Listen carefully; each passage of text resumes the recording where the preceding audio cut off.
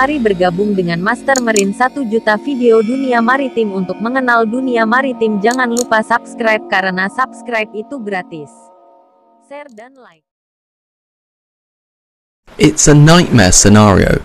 You're in the middle of the ocean and your ship sinks so fast you can't even send a distress. It might not seem real, but it can happen. The MV Derbyshire was an oboe carrier that sank in 1980. She was almost 300 metres long, and it's believed she sank within seconds rather than minutes. A maritime Epirb that would be carried on a ship. This is a typical example. You've got the main body of the Epirb, which is waterproof and able to float. You have a switch for manual activation and sensors on the bottom for automatic activation. And finally you've got the antenna, which needs a clear view of the sky. Epirbs should be mounted in float-free containers. These basically are just protective housings with a hydrostatic release that will cut the Epirb free when submerged. In our earlier scenario, should a ship sink before you can send a distress, in theory the Epirb will float to the surface and automatically activate. That's where those two sensors kick in. All they do is detect if a conductive medium, like seawater, is present. The small amount of current that passes between the contacts tells the Epirb that it's been submerged and needs to activate. Alternatively, if you have time to carry the unit and take it into your survival craft, then you can activate it manually using the switch. Either way, you now have an Epirb desperately trying to tell the outside world that help is needed. To do that, it needs a clear view of the sky. It needs to get a direct line of contact with any one of the satellites in the COSPAS SARSAT system. These are a network of satellites orbiting the Earth designed to pick up these distress signals.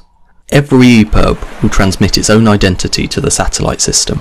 In addition to that, modern ones also transmit their GPS location so they can be immediately found.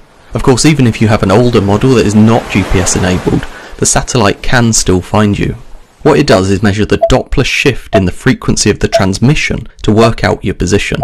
Basically, if the signal has a higher frequency than expected, the satellite is moving towards the transmitter, and if it has a lower frequency, the satellite is moving away. The maths is complex, but that frequency shift is enough to give a location. Of course, GPS-enabled beacons bypass all of that and just tell the satellite where they are, but it's enough to get help mobilised. Satellites send the distress down to monitoring stations, where it's then passed on to regional control centres. These centres have access to a database of all Epirbs that have been registered. This gives them information about the vessel that the Epirb's registered to, so that they can plan the rescue appropriately. For example, if a centre detects an activation of an Epirb from a yacht, they will know the colour of the hull, the size of the yacht, and things like that. All vital information when an aircraft is sent to search. Likewise, if a centre detects an activation of an Epirb from a commercial vessel, they'll be able to attempt contact using radio or satellite communications. They may then contact the vessel's owners, who can provide passenger and crew manifests, or details of the cargo that's carried. Again, all vital information when planning a rescue. The Rescue Coordination Centre can then commit assets, be it passing ships or aircraft, or dedicated search and rescue services.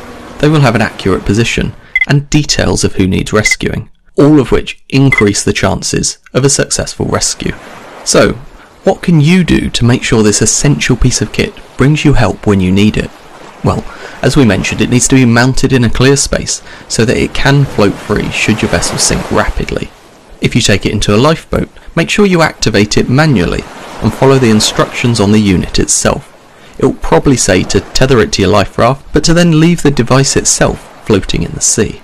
Either way, make sure it has a clear line of sight to the sky. You don't want anything to hinder the path of the signal from the unit to the satellite. And finally, make sure it's registered, giving rescue authorities the details of your vessel.